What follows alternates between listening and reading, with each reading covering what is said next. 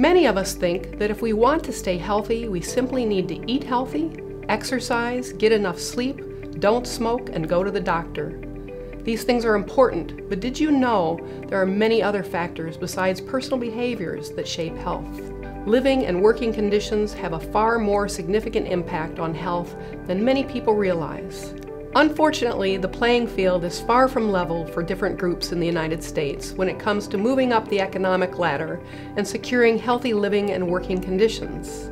We still have pervasive inequities in housing and education, employment and income, and the criminal justice system, all of which contribute to differences in health outcomes between race and income groups.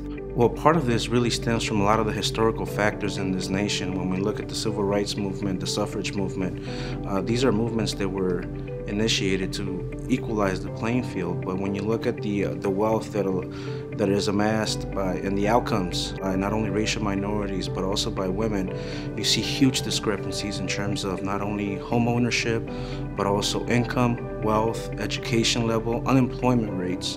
There's a huge discrepancy that exists. Refugees were being placed in really bad housing, and I really tried hard to convey the message.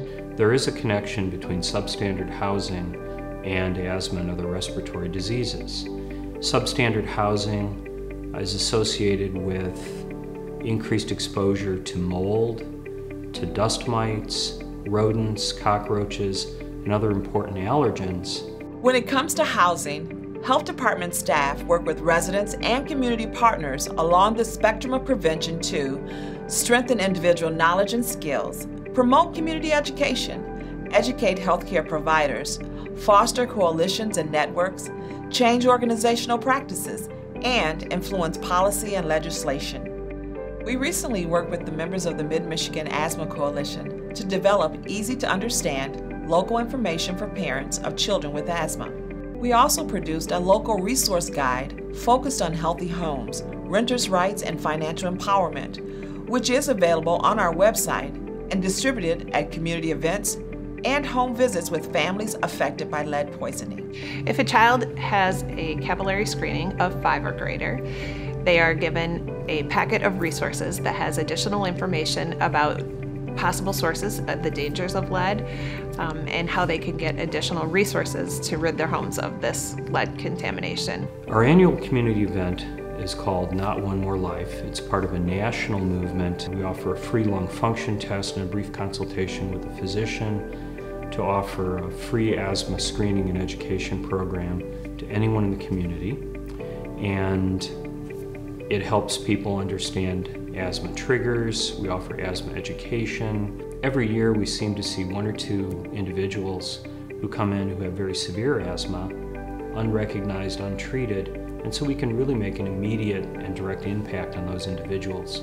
One of the goals of the coalition is to provide healthcare education not just to patients, but to physicians and other healthcare providers who take care of patients with asthma. And as part of that, we offer free lectures and educational sessions for primary care providers. There was one recently at the Ingham County Health Department that I provided. The Land Use and Health Resource Team has been around for 15 years, and it's one of the coalitions of the Power of We consortium. So in 2014, we did a health impact assessment related to the regional fair and affordable housing plan. A very easy way for health departments to impact the prevention of lead poisoning is by doing screening in the WIC clinic.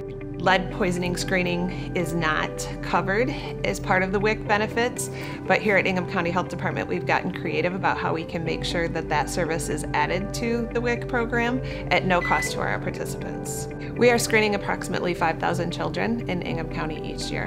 Ingham County Health Department is a member of the Michigan Alliance for Lead-Safe Housing. As a part of this coalition, we share information with legislators each year about lead poisoning in our area.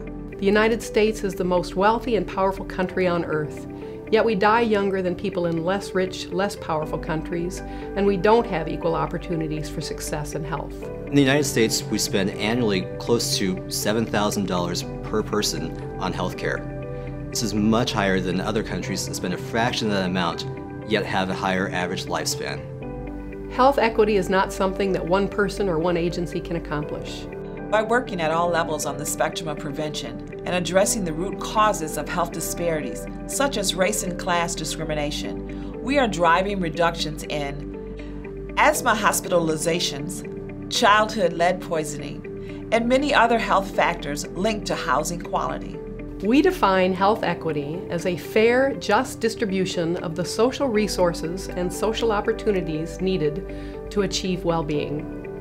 Our focus on health equity stems from the problem of persistent and preventable gaps in illness and death between different groups in Ingham County. Only together can we become a place where everyone has a fair shot at a long and healthy life.